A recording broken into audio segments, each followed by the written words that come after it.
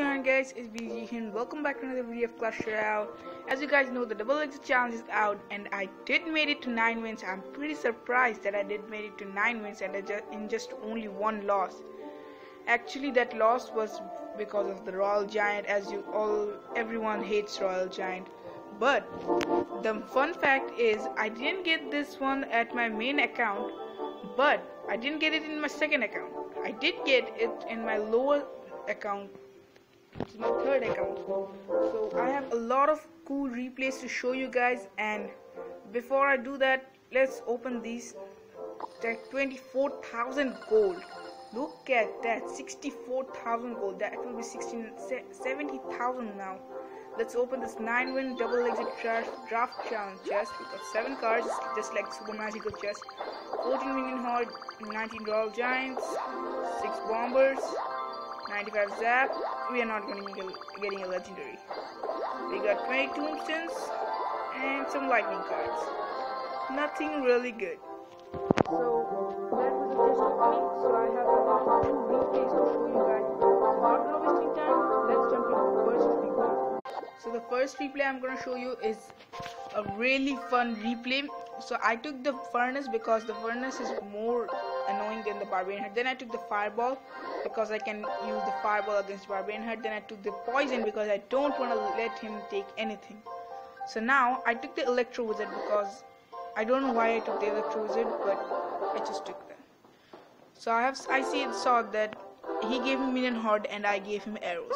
So I was crying at that time. But he gave me elixir bomb. But this replay, he had column, Royal Giant, and Giant, and that was really fun. He dropped a column. I was like, oh, I don't know what to do. Then I used my old strategies. This is the back old strategy.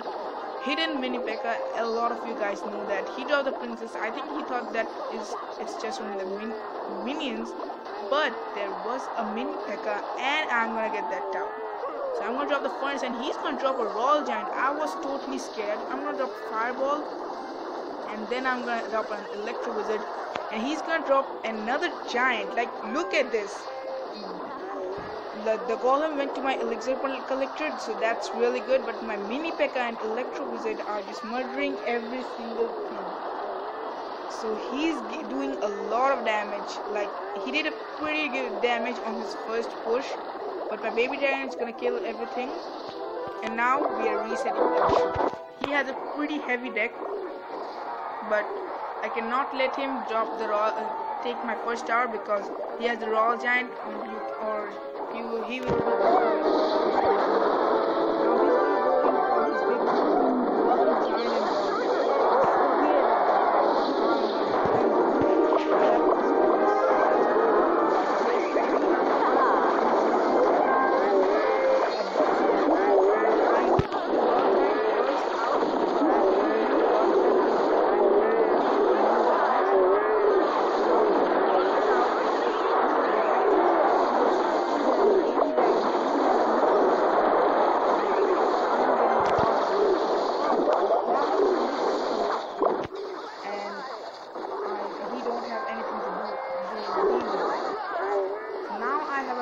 Going on. I fireballed the barbarian head. I missed that, but look at that. I'm gonna just murder that. What? Royal Giant. I spread and I knew that. And look at that damage. I think I didn't take the tower. I didn't take the tower, but look at that. I have 3 elixir collector and a huge elixir advantage. That's why don't let anyone get the elixir collector because no one will have rocket and lightning more often.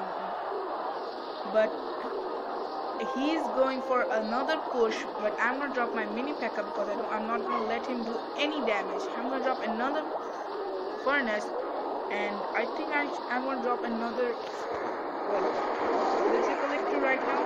Yeah, now I have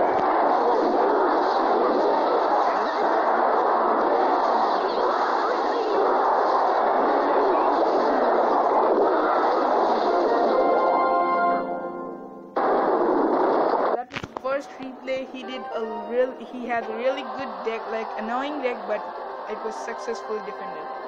So not gonna wasting time, let's jump into the second replay.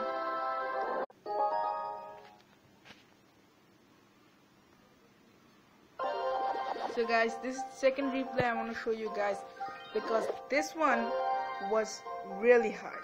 Now I took the graveyard because graveyard is really annoying. Then I took the witch because I need anything to counter that lumberjack.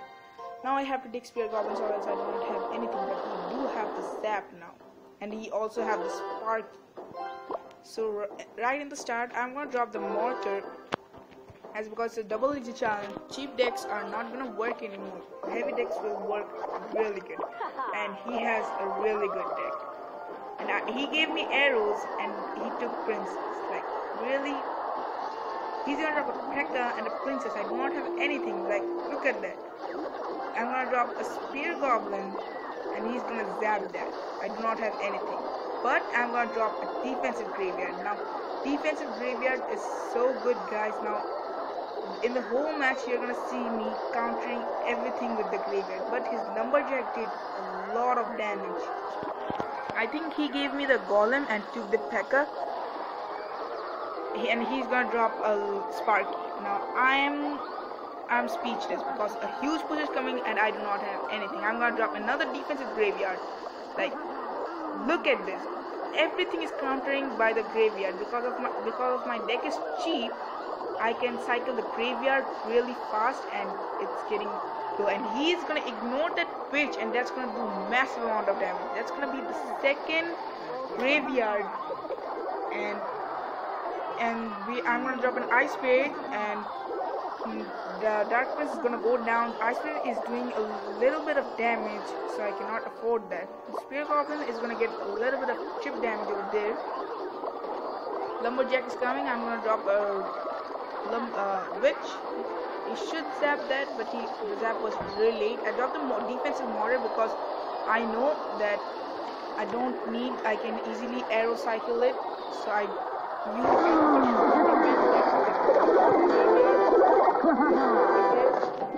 and a Dark Prince is coming. I'm going to drop in Spear Goblin because that's going to take it out.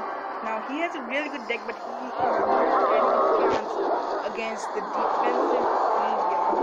Now I'm pretty shocked by seeing that, and he's going to drop a P.E.K.K.A. over there, so I have to drop my defensive graveyard on the P.E.K.K.A. because I don't have anything to do. I'm going to drop arrow that princess. If I don't have the arrow in this match, I would not win this one because the princess will be really annoying. Dark Prince is coming. I'm going to drop a witch and I'm going to arrow that princess because princesses are really annoying. I don't want to deal with that. So I have 127 health over there and he's going to drop a Sparky over there. That was not the smartest move. Now I'm going to drop this graveyard and I'm going to counter the what? Oh no, he dropped a poison, but still the Ice Spirit is going to make it to the tower. Fire Spirit is going to make it to the tower.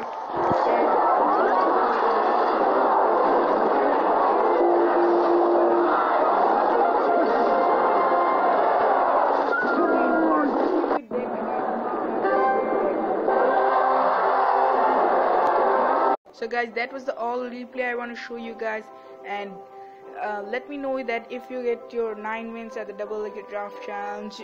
A little bit of tip that always pick these cards: Royal Giant, Balloon, Rocket, Lightning, Elite Barbarians, Goblin Barrel, Battle Ram. These kind of cards you should definitely take. Like, you can also predict draft challenges card. Like, if he gave you Giant, it means he have a possibility of getting a Royal Giant, because Giant is most probably compared by Royal Giant. And another comparison is the Prince and Dark Prince. They are also sometimes compared like that. Rocket and Lightning, they are also compared. Barbarian HUD, Goblin HUD. So you can predict the draft challenge. So that was a little bit of tips, and I hope you guys enjoyed the video. Make sure to leave a like on this video and don't forget to subscribe. Until next time, I'll see you guys later.